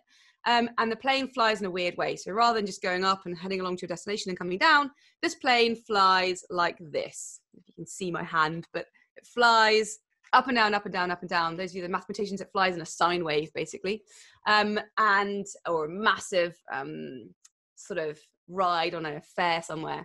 And the idea is that as the plane goes up, it then starts to fall. And as the plane falls, everything inside the plane falls with it. And it feels like you're floating in space. And you get about 25 to 30 seconds, depending on the skill of the pilot, of this situation called microgravity, which is just like it would feel like to be on the ISS. I never quite understand why they use the word microgravity. So I could say zero gravity if I wanted to, and that would give you an instant picture of what I'm talking about. But there is still gravity. I'm still in a gravitational field here. But so actually, it's semantics so that we don't confuse people and make them think that there's no gravity in space, because there is gravity in space. But I think microgravity is the wrong word, because I think that implies there's just as much gravity on an aeroplane at 30,000 feet as there is on the ground. Not quite, but it's certainly not micro. No, you're right. We need to coin a new phrase. We need to coin a new word. Think of a better phrase than microgravity, please, by the end of the day. Yara, you can do that for me. I want a better phrase than microgravity. And so we're floating around 30 seconds. And the BBC, they wanted us to pretend to fly like Superman. If you remember, Superman flies along like this. And that's what we're trying to do here for their publicity shot. There's 3 candidates here and 1 real astronaut. So spot the real astronaut in this picture. Spotted. The guy on the right-hand side is doing a really great job. If they've got a moustache as well, it's probably He's got a moustache, a very famous moustache. Yeah. And he's flying in a very controlled way. So you start out lying on the floor, and then you lift off the ground. This is amazing. Imagine doing this. You start flipping around. You know, I've never been able to do a backflip in real life, so I was doing backflips all over this thing. Here's our Superman shot. As you can see, you know, we're kind of out of control. We hit the camera person. We do some damage. It's really hard to control what your body's doing because you're floating around. If I push somebody, they just sort of keep floating away. So you've got to be super cautious and careful. You bump into the walls and the ceiling and each other. And our challenge is to get a camera. These things that are in fashion again now, actually, a Polaroid camera. Very fashionable. So you get a film, put it into the camera, fly to Commander Hadfield, take his photograph, which will pop out, because it's a Polaroid camera, and sign your name on that photograph. Each of us had 3 of these loops each, which is about 80 to 90 seconds to complete the challenge. And if I gave you this challenge right now, all of you would be able to do it in 80 or 90 seconds sitting on the ground. It's way harder up there. So you can see if I've got objects like the pen and the bag and the film and the battery and I let go of them, they float away. So I've got to hold on to them. See, Tim's got a bag in his mouth there trying to hang on. Got to worry about these things. I pushed off too hard, crashed into Commander Hadfield, bounced off him and took his photograph and just managed to sign my name on it in time. Tim there turned the camera on and off 5 times and never found the button to take the photograph. So he got almost to the end of the challenge and just failed at the end. But really nice insights into what it's like. It's funny. I think the whole gravity thing, just kind of going back on this idea of microgravity and gravity and the fact that you're floating around on an airplane. Now, the reason you are floating around on an airplane is the same reason that they're floating around on the International Space Station. They're not floating because there's no gravity. They are floating because they are falling. At the same rate as the vessel they're inside. Correct. Yeah. So our friend Isaac Newton, he did this very interesting thought experiment. I'm going to draw it for you. Okay. On this here piece of paper. So there's the Earth. Yeah? The Earth. And oblate spheroid. An oblate spheroid. The Earth isn't flat, by the way. He did this drawing of a cannon on top of a mountain. Okay. Sorry, this is a really rubbish drawing. You can't even, but I'm going to try and explain. And Isaac Newton imagines firing a cannonball, and it hits the ground. Like if you throw a ball and it falls onto the ground. Now, if you can throw the ball far enough, so you go beyond the horizon, basically you keep on falling. They can't see that. But it's not, there's no gravity. It's just, you're just falling around the Earth. You're continually falling in a circle around the Earth. So that's why you're weightless. Yeah. And likewise on an airplane, you're not falling around the Earth, but you're in a parabola. Just falling at the same rate as the plane, so it looks like I'm floating. And actually, in answer to your question, as we were flying around, so the most fun part was one of the camera crew had a really big bag of Skittles in his pocket, his little sweets, and he opened this bag of Skittles, and there were hundreds of Skittles floating in the aircraft, and we were floating around, I like the orange ones, trying to eat the Skittles out of the air as we floated along. Well, you know why he did that? Because it's a classic Simpsons reference. Is it? Yeah, when Homer goes into space and he opens the bag of Skittles and they're all floating. And there's that great scene where Homer, to the 2001 music, Blue Danny, with his mouth open, hoovering up all the Skittles. It's a Simpsons episode. You've seen it. She's never seen the Simpsons. Yeah, I'm not a fan. But then someone got a bottle of water and emptied the bottle of water inside the aircraft, and what happens is you get these big blobs of water that float around and kind of hit people in the face as they fly. So that's what would happen to your tea if you were having a tea party. So you get lots of blobs of tea that would be floating around. And actually, in answer to this question, which is something about feeling sick in space, this makes you feel really sick in this plane. So doing somersaults was a really bad idea, because that started, I'm not even that motion sick normally, but it made me feel really sick. And think about what would happen if you were sick in that craft, given what happens to the Skittles and the water. It's bad. It's bad. Which is why astronauts, when they launch, they take Dramamine, which is a seasickness tablet. I'm not surprised, yeah. Ready? What? 5, 7, Yep. 1. Do this at home. Do this. See if you can do this. 5, 7, 1. 5, 7, 1, 1, 3, 6, 8, 5. 5, 8, 6, 3, 1, 1, 7, 5. That's on. How many was that? 8. 8. She can just look at it and go 8. I'm like 1, 2. Can you do 8? I want to know if. Give me, like, if you can do 8. Be honest. Let me see if any. I bet there'll be some young people out there who'll be able to do. Well done. Dawn says well done. Thanks, and Dawn. I want to say well done to Dawn. Dawn's our producer who's doing this. Who's panicking in a room with Claire and Sam, going, "What are they talking about? Numbers and Rorschach tests and what have you." Very quick question: what water is going to gel texture in space? So we drink water. So it's not, the water is not turning into sort of the texture of a gel. It's all to do with the fact that there's a thing called surface tension associated with water. So if you pour water, if you have water in a cup, there's some sort of tension on the surface, and that makes sort of, if you look really carefully, you can see it's kind of a strange shape. It's not exactly flat. The water on the top of the cup is strange at the edge. And anyway, there's this thing called surface tension, which kind of holds the blob together, basically. So it's not that it's a gel. It's just. It looks like a gel, though. I agree. And actually, in terms of digestion and things, I mean, your body is trying to overcome the fact that you're floating, and normally we have gravity that helps us. You know, if you don't feel very well, sometimes you stand up and go for a walk and help your digestion. It's not going to work in space. So. How long is our show last? Hang on, 9:45 to 11:30. Yeah, we're going to crack on. Keep going. We've done astronaut training. Yeah. hopefully that's given you a little bit of an idea what it's like to be an astronaut, the kind of skill sets that you need, and you can try some of those at home. It's not all about just being an astronaut, though. The other things that I'm really interested in the history of human spaceflight is things like clothes and food and what you take with you and how you sustain life. And so I've done a little chapter called Packing for Space, and we're going to talk about some of those things right now. My first slide, what do we have for my first slide? Let's talk about food. Someone was mentioning bacon sandwiches earlier on. If you're going into space for a long time, you have to really think about things like food. We take food for granted. When we're here on Earth, we just go into your fridge at home, or in my case, I go into Suzie's fridge and help myself.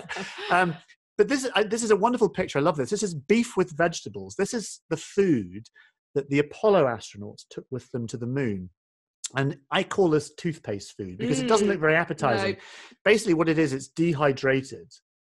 They take all the water. A bit like mountaineering. Is that what they have? Do they have dehydrated food? Dehydrated food? And why would you have that dehydrated food when you're mountaineering? Because food is heavy, water is heavy.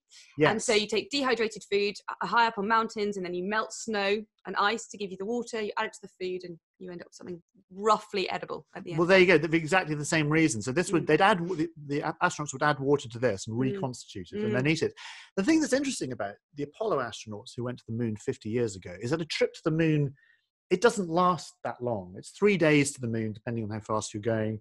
You might be on the moon for a couple of days, 3 days, say, and then 3 days back. So you're kind of done and dusted in a week, 10 days for a lunar trip. But these days, people who are going to the International Space Station are up there for 6 months or a year. And you don't want to be living on beef with vegetables like that.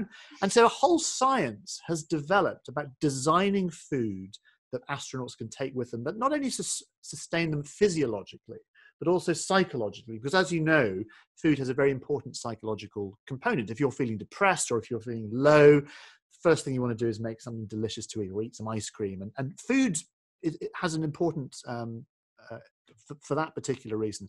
So when Tim Peake went up to the International Space Station, he got this chap, Heston Blumenthal. Have you heard of Heston Blumenthal? I have heard of Heston Blumenthal, yes. They thought, okay, we need someone really clever to design Tim a menu to take up with him. So they got Heston, who does lots of science things with cooking. And Tim's favorite thing he likes to eat are bacon sandwiches. So Heston was tasked to make a bacon sandwich. Now, you may think a bacon sandwich is easy to make, but the problem is, for all the things we've discussed already, things like bread in space is a really, really bad idea because bread makes crumbs, and normally crumbs just fall to the ground or on your bed sheets. Have you ever had a sandwich in bed? No, but it's like, you're eating toast in bed and you get crumbs. You can at least hoover up, though. It's easy. Whereas crumbs, they're going to float around in microgravity, and they can get caught in spacecraft equipment, and it could be very bad. So Heston had to design a bacon sandwich that would be space worthy. And I love this. TV chef Heston Blumenthal, this was a newspaper headline, creates bacon sandwich costing a couple of £1 million. A couple of £1 million for a bacon sandwich. I mean, normally a bacon sandwich, how much does a bacon sandwich cost? Like a couple of quid? £4? Nice bacon. I insist on nice bacon. Anyone from Greggs in with us today? Greggs is a northeastern company. Greggs. Homemade bacon sandwich is better than anything. There is. So I've got a £2 million bacon sandwich here. This is one of Tim's. Is it the world's most expensive bacon sandwich? That is the world's most expensive bacon sandwich in my hand. And if you look very closely at my webcam, you might even be able to see Heston Blumenthal's name. There you go. And interestingly, you talked about Russian. You can see it says bacon sarnie on the label. And it's also in Cyrillic as well, the Russian alphabet, because there are Russians on the International Space Station. There are Russians on the International Space Station, and all astronauts who go to the International Space Station learn Russian. So there you go. And this is what's called bonus food. So there's some general food on the International Space Station that anyone can eat. And then all the astronauts will have special food, which is just for them. A bit like when you're a student. What would you take? Or, when students, they're really annoying and they have to write their names on an egg to make sure in a shared house. So this is something that you can think, what would you take to the International Space Station as your bonus food? And dairy milk. Dairy milk? I love chocolates. I love chocolates. What would I take? I'd take something lobsters. No. That would be the worst. Have a think as well. What would be the worst thing to take to it the might be international. lobster. It may be. Which part of the? Oh, hang on. Someone wants to know about the ISS. Which part of the ISS was built first? We assume the toilets. Oh, there's so many good toilet stories. Well, we might come on to toilet stories in a bit. But there you go. So this is a £2 million bacon sandwich, also known as my pension. Yes, I might stick I might stick this on eBay. But later. actually, you know, when was the sell by date? Does it last forever? No. Oh God, this is out of date. 2017. But feel how light it is. Not only did they have. Oh, that's really light. I know. Actually, for the same reason, things have to be very light. So this is the can itself had to be specifically designed. It looks like a can of cat food. So this is actually a plastic material, and then this lid here is aluminium or aluminum for our American viewers. So very, very lightweight. I wonder if they've got like ketchup in it, like HP sauce. Open it up. No, I'm not. That's my pension. That's my £2 million bacon sandwich. Oh, yes. So I forgot about this. Luckily, because I've come to Susie's house, Susie's made me a bacon sandwich, which didn't cost £2 million. No. But actually, you can see, just as I hold it, why this would be a terrible thing to have in space. This is the crummiest bread. It's just. Yeah, I'm sorry. No, we don't mean crummy, but it makes crumbs. Yeah. Yum. Bacon sandwich. There you go. Pretty good. Mm-hmm. Pretty good. Not bad. It's a bit cold because we made it. I've got good skills. We made it earlier. Those are basically my skills, bacon sandwich skills. So there we go. Sorry, excuse me. Spaghetti bolognese, Ethan. I think they do that. I think they still have kind of pouch food where they put water in and you can squidge it. But you have to be very careful because things like plates, the plate is designed with gravity in mind. Yeah. That's like a rhyme. I might have that on my bumper sticker. So obviously plates are going to be no good on the International Space Station. You don't have things like open flames. You don't have things like, hobs.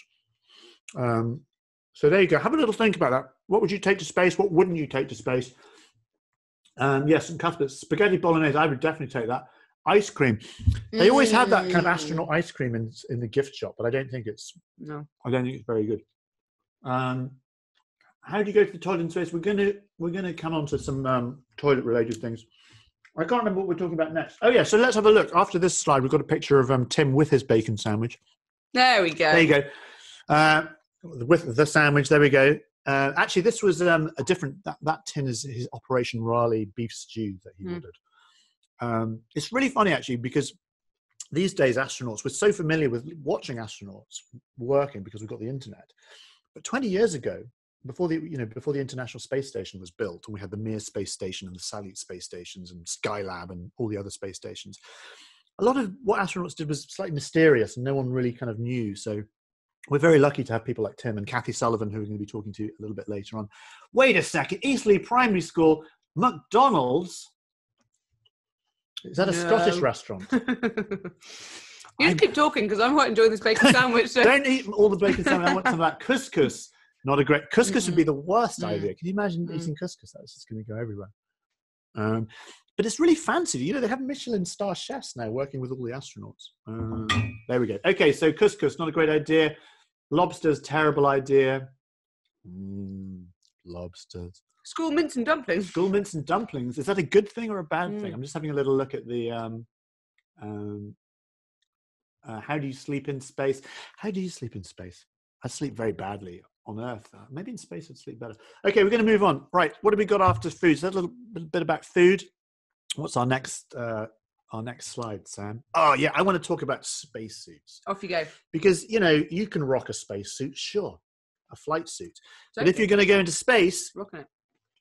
Space is obviously a vacuum. There's no air to breathe. There's no atmospheric pressure. So the human body, has evolved to live at 1G at the bottom of an ocean of air. So if you're going to leave that, you need to wear something. And this was, I mentioned these two astronauts earlier on. This is Doug Hurley and Bob Behnken, who are two American test pilots who flew the Crew Dragon to the International Space Station earlier in the year.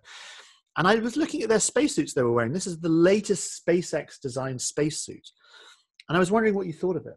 Because behind me, as you can see, that's an Apollo era spacesuit, 1960s, actually designed in the early 1960s, but looks very different to something like this. This looks very streamlined, isn't it? It looks like something out of the movies.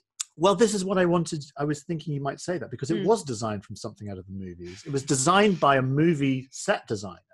Because Elon Musk, who runs SpaceX, he said, okay, we're going to design these new spacesuits for this new spacecraft.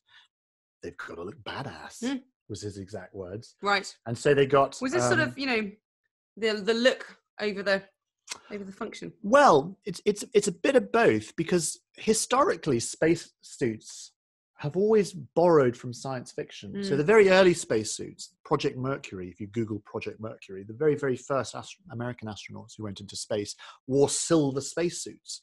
And the reason they were silver was nothing to do with any mechanical reasons or any physical reason. It was purely they wanted them to look like the Buck Rogers spacesuits because they wanted the public behind them and they wanted the astronauts to be this new breed of heroes. So they gave them cool looking spacesuits. And so, yes, these still function as spacesuits, but they're designed to look very, very streamlined. They're very, very conscious about what they look like. But they weren't always like that. I've got a few more spacesuit slides for you to look at. Let me have a look. Yeah, have a look at, this is a little video I want to show you. So this is a video from the late 1950s, 1959, before anyone had been into space. I think we should now consider one of the most important accessories of such a space flight. That is 57, space suit. Well, Doctor, that's just what I want to ask you about. This forerunner of the space suit developed for the RAF, which we're now going to see publicly for the first time. Just how big a step forward is it? Well, there's a very long step between the partial pressure suit, which has been shown before, and this particular suit you see now. Perhaps we can have this inflated and you can see the action. See, space is a vacuum and the suit has to be pressurized. I think it looks like every boy's idea of a real spacesuit. Can you move around?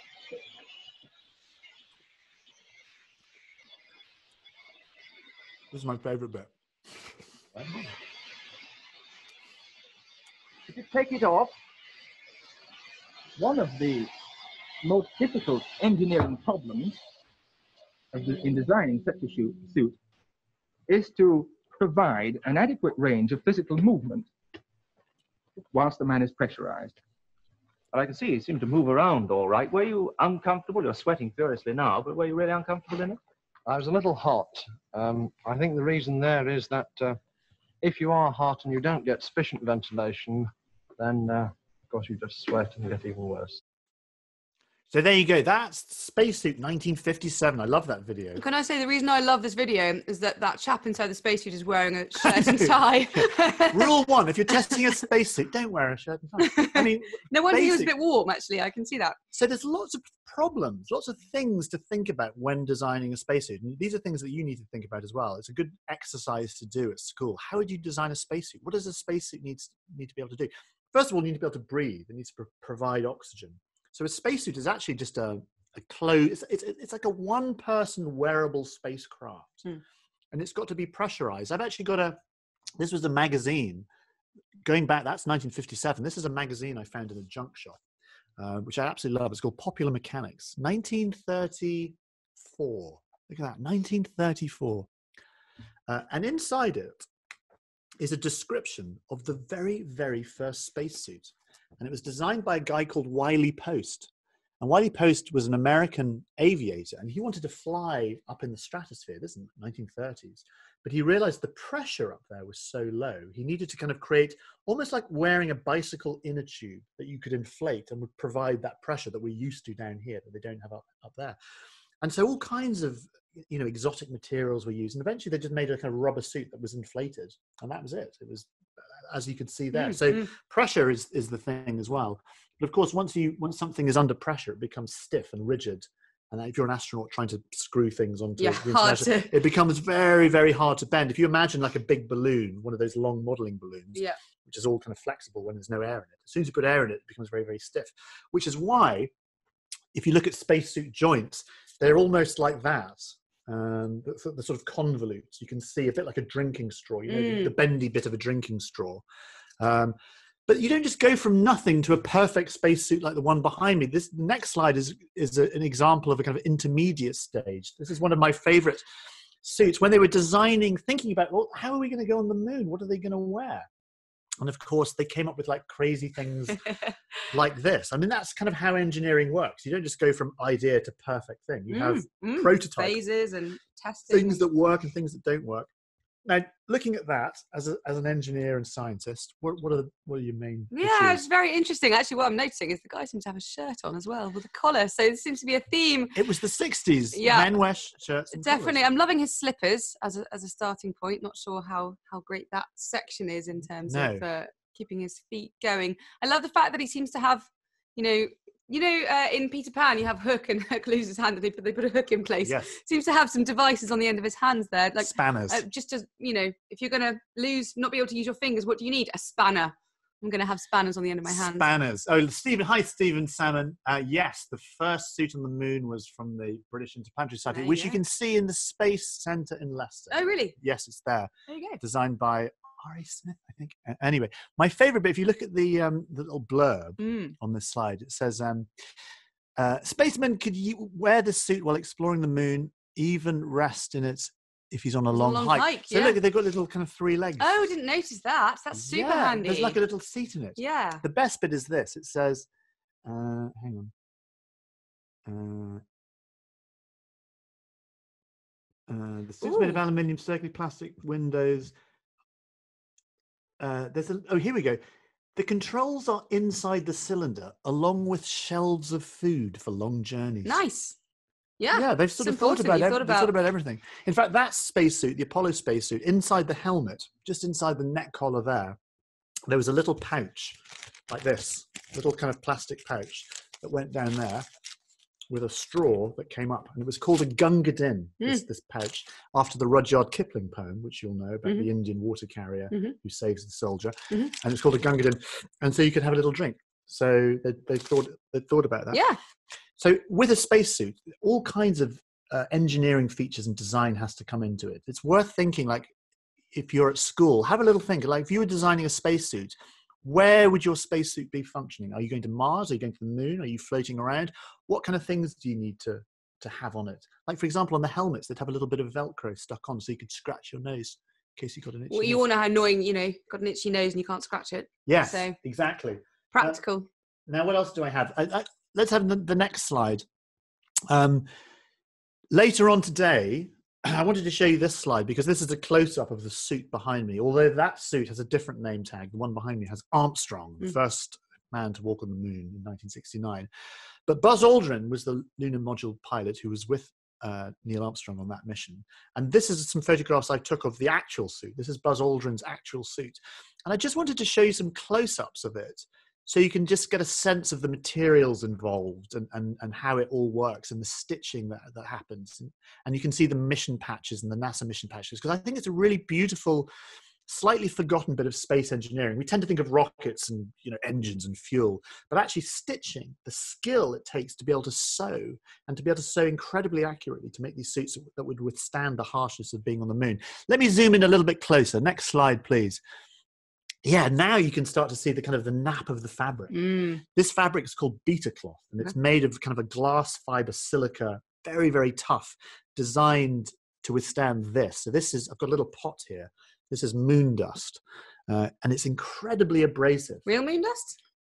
It's it's analog moon dust. This was made here on Earth, but designed to be mechanically the same as moon dust. And the thing is, dust on Earth, or rock dust or whatever, is weathered because we have weathering, and on the moon there's no weathering, so all these pieces are very, very sharp, and the suits has to be very, very tough. Let's go even closer. Can we go there? Look at that. Now you can start. Look at that beautiful stitching. Isn't that great? I do not have that skill. No, see, this is what I mean. Whatever you like to do in life, there's a job for you. And the women who stitched these suits were so skilled at stitching. They used to work for a company called Playtex, who made bras and girdles and women's structured underwear in the 1960s. And the women who worked at Playtex were so good at sewing that NASA said, right, you're going to come and work for us. And they all started making these spacesuits. I think I've got a picture of, who do I have? Yes, there you go, Hazel Fellows. There you go, stitching. She's from Playtex, or ILC Dover, as that division came stitching spacesuits. Amazing. And you might think, well, that was a job for the 1960s. And actually, the next slide, have a look at this. This was an advert that I saw online. Next slide, please, Sam. There you go. Spacesuit sewer. This is like the other day or a couple of weeks ago. SpaceX, blah, blah, blah, blah. There you go. You can go and work for SpaceX and be a spacesuit sewer. I don't think that's my future, but for some of you, this might be your dream job. So bear in mind, it's out there. You know, space is so interesting because it needs people, the industry needs people from across the board. So not just the people that are going to be the astronauts, not just the engineers, not just the technical people. We need incredible people like people who can sew spacesuits by hand. I like this. As a spacesuit sewer at SpaceX, you'll contribute to history. Absolutely. By creating spacesuits for our future missions. You will create spacesuits and crew equipment that are designed with 3 main goals: comfortable, functional, innovative. I can never say that word. And badass. They missed that out. They missed that out as well. But there you go. I'm a big fan of spacesuits. I love thinking about spacesuits. It's a great example of things that you might like to do in life. Go and be a spacesuit designer. Right, how long have we got left? We've got half an hour left. I want to move on from, we've talked a lot about human space flight. I want to talk a little bit about your other world, which is as a space scientist. Yes. And physicist. So tell us a little bit more about what you do. So as a space scientist, I work at the University of Leicester, and I work on trying to understand the planets in our solar system. So space science is about looking at places within reach, basically. That's how I like to think of it. So astronomy is about looking out there at the stars and the galaxies and the clusters of galaxies and the larger scale things that are a really long way away, using amazing telescopes like the Hubble Space Telescope we saw earlier to look beyond where we can go. But space science, what I do is about trying to ask questions around how planets and other bodies in the solar system form and evolve over time, and being able to hopefully send missions to those places to answer the questions. And that's what I love about space science, is that we can find the answers by sending something out to these places. Yeah, so, absolutely. What I work on is something called space weather. So it's a bit like weather forecasting on the Earth. So, you know, the Met Office telling us if it's going to be sunny or not. It happens to be sunny in the Peak District today. We do that in space. We're looking at the sun, and we're trying to work out what the weather will be like on the different planets caused by the sun. So bits of the sun erupting and smashing into the planets and having an impact on the environment there. I'm an idiot. Dawn, we don't have half. We've got 15 minutes. What? Because I'm an idiot. I didn't look at that's why I'd be a bad astronaut. So we're going to crack on. Keep going. Tell us about your project you're working, because I think this is amazing. Next slide, please. Sam, there we go. This is Bepi Colombo. Crazy name. What's Bepi Colombo all about? Crazy name because it's named after the guy that figured out, Giuseppe Colombo, that figured out how to get to Mercury. And it's not an easy journey. I'll show you that in a moment. But this is a mission that's joint between the European Space Agency and the Japanese Space Agency. And it's 2 spacecraft, and they're on their way to Mercury right now. Why? Because we want to understand Mercury, the closest planet to the sun, how it formed, how it evolved, why it looks the way it does, how it interacts with the sun. And this is important because we're looking at planets, we're finding planets around other stars elsewhere in the universe called exoplanets. Many of these planets orbiting other stars are really close to their parent star, a bit like Mercury. So we'd like to understand how planets close to their stars, what the environment is like. The instrument you can see there on the slide on the right-hand side is built at my university. We built this instrument. It's called MIX, is its name, and it's going to tell us what the surface of Mercury is made of for the first time. When I think of Mercury, I think of it being terribly close to the sun. And how on earth do you send a spacecraft without it plowing into the sun? It is a massive challenge. Let's go to the next slide. Yeah, let's have a little think. So this is the launch, yeah. So I went to see the launch. It launched from French Guiana. Big Alka-Seltzer. A big Alka-Seltzer rocket, no. And I wasn't that close. I didn't take that photograph, but I was a few kilometers away watching the launch, a night launch from French Guiana, which is where the European spaceport is, in a place called Kourou. So this thing launched in 2018 in October. Next slide, please. And this is what's going to happen now. So you can see. This is a video. If so if you press play, we can have a little look. The cross is Bepi Colombo. So it's just launched there, and you can see the Earth going round. And you can see time in the top right-hand side there. So it goes outside the Earth, and then it comes back, and it uses the Earth's gravity to... It's not obvious, because you kind of think straight lines. No, straight line's a bad idea here, because if you go a straight line from the Earth to Mercury, you don't stop, and you hit the sun. There we go. So we're going to do 19 laps of the solar system here. We flew past the Earth in April. We're actually going to now head towards Venus and fly past Venus. in 2 weeks, actually it's the 15th of October. So in a week from now, we're going to fly past Venus. Can we find the aliens? We're going to look, but we probably won't be able to detect the phosphine, but we're going to try. But your brilliant spacecraft is going to try. We'll try. So it's going to exciting. be such a tough measurement to make, but we'll try. Do it. Don't let me down. We fly past Venus twice. The second flyby, we have a better chance of maybe seeing phosphine in the clouds of Venus. But anyway, after Venus flybys, each time we fly past, we change our trajectory. So we're heading a bit closer to Mercury. Then we fly past Mercury a ton of times. Each time we fly past, we're just getting our spacecraft in the same orbit as the planet. That's our goal. So at the very end of this 7-year cruise phase, our spacecraft and Mercury basically going at the same speed in the same direction, and we can get captured by Mercury's really weak gravitational field because Mercury's really small. There's not much gravity there. I think orbital mechanics are interesting. It's hard. It's hard. It's hard. Listen, if you're at school, go to be an orbital specialist. And you'll have a job for life. Be a space scientist. Great. Okay, next slide. Yeah, please. So it arrives at Mercury in December 2025. I made a Lego model. On the right-hand side there at the bottom, that is the European spacecraft, and the blue brick is our instrument, which is, so you can see in the top right-hand picture. On the left, you can see the scale of it. That's in the Science Museum. They've got the actual structural thermal model, so an exact a test model of the spacecraft. That's me and my colleague standing in front of it. So you can see the scale. This thing is 7 meters high. There's 2 spacecraft inside of this and a carrier module. And when they arrive at Mercury, they split apart. And these 2 spacecraft orbit the planet separately. Next slide. How many students are participating in this meeting? I don't know what that means. So our instrument, how does it work? We fly over the surface of Mercury. Press play, please, Sam. And there are these X-rays coming off the sun. You know, like if you break a bone and you get an X-ray and it looks at your bones. Well, there are X-rays coming off the sun all the time, and they hit the surface of the planet, and they cause the surface of the planet to give off X-rays in turn. And we're just a big X-ray collector. We collect up all those X-rays. The energy of the X-ray tells us the atom that gave off the X-ray. And we just build up this picture of atoms by measuring all these X-rays, build up a picture of atoms on Mercury's surface. And that's how we figure out what the surface of Mercury is actually made of with our instrument. Brilliant. So it's an X-ray spectrometer. Really it's complicated. Yeah, next slide, please. Oh, that's Voyager. Well, maybe that's the end of Epicolumbo. I'm going to pause on that. We've got Yara, who's been... Yeah, Yara, lovely. Great. She's got some better terms than microgravity. Breezy gravity. Breezy gravity. I like feathery gravity. Yeah, I've got a feather here. I'm going to come to my feather in a minute. Maybe. Diet gravity. I like that, like Diet Coke. Yeah, light. Half gravity fat. light. Yeah, half the fats of normal gravity. So you need to keep your eyes open. December 2025, we arrive at Mercury and we start taking measurements. The obvious question is, it's hot on Mercury because it's very close to the sun. How do you not just burn up? Yeah, so our spacecraft, the day side of Mercury, the side facing the sun, bear in mind a day on Mercury is 59 Earth days, so it rotates really slowly. The day side is about 450 degrees Celsius. The night side is about minus 180. So the swing from day to night is around 600 degrees, 700 degrees. And our spacecraft goes from one to the other in a few tens of minutes. Our instrument would like to be operating at room temperature, please.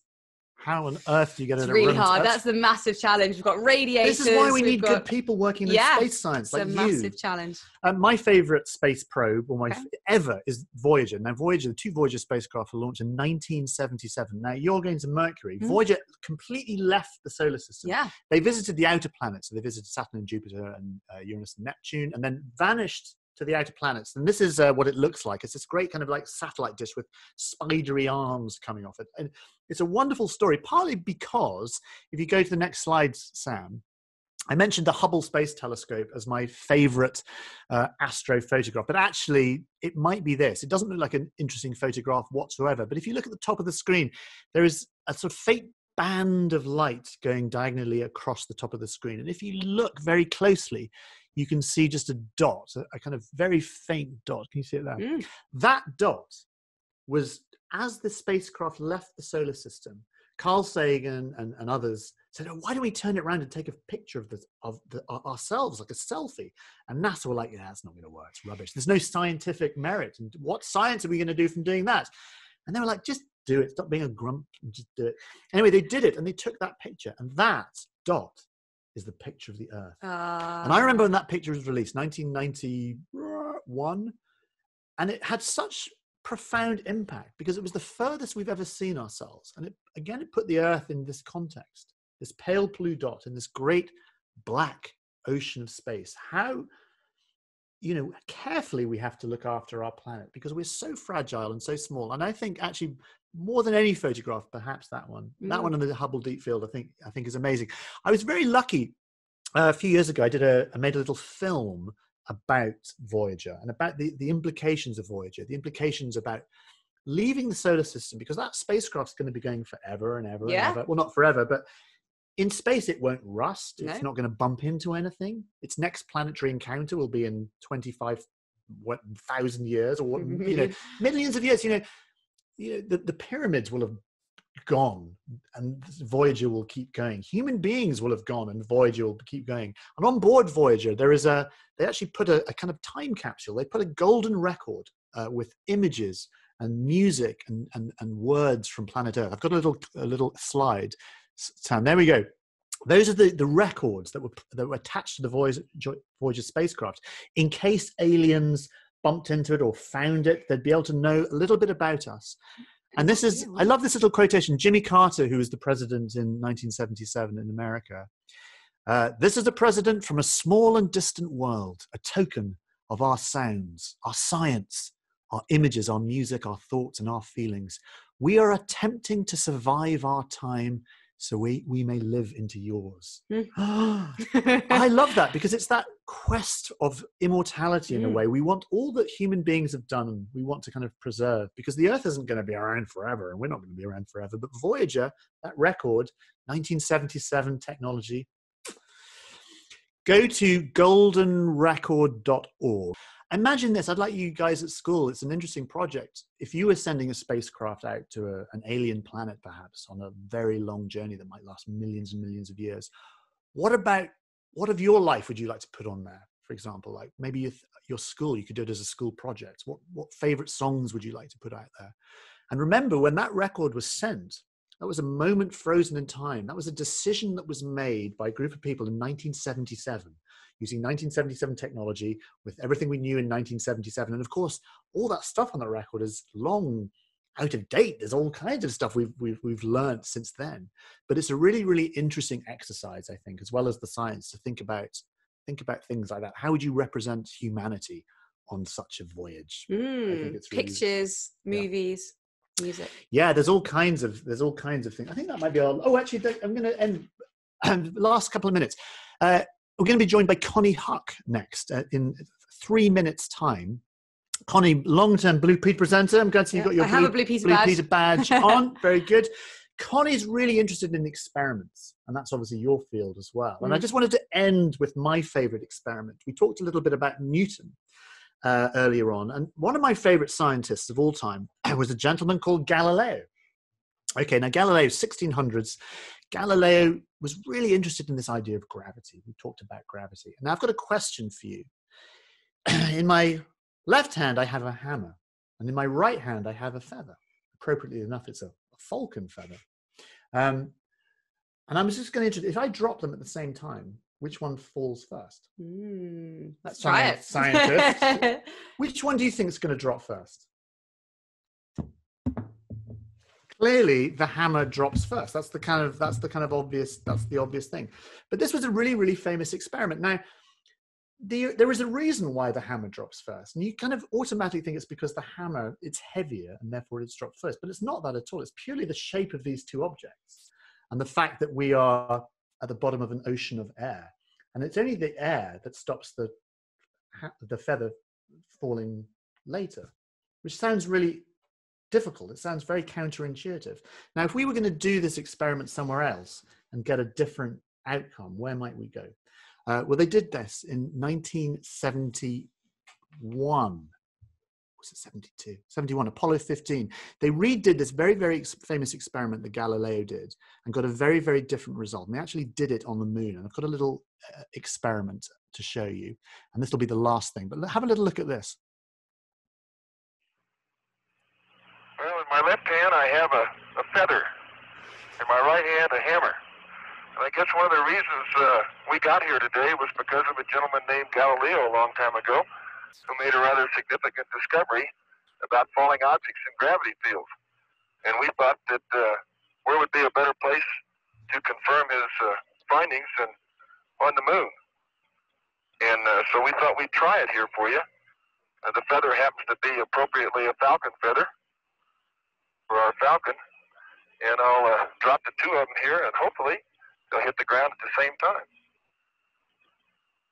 How about that? That proves that Mr. Galileo was correct in his findings. Okay, that is a really interesting thing. And what that says to me is that the importance of experiment, because common sense tells you the hammer is going to fall because it's heavier. But common sense is a really bad tool for understanding the world around you. And science is a really, really good tool. So do science. That's my advice. We love science. Science is the way that we explore the world around us, and it's fantastic. And it's been an absolute pleasure. Thank you for letting me set all this up in your, your sitting room and do all this. But it's been great for sharing all your amazing work and your incredible experiences. And, you know, and the fact that you can remember 8 numbers backwards in a row is absolutely beyond me. But thank you very much indeed. Round of applause for Dr. Suzie Imber. I need a button that plays like a big kind of round of applause.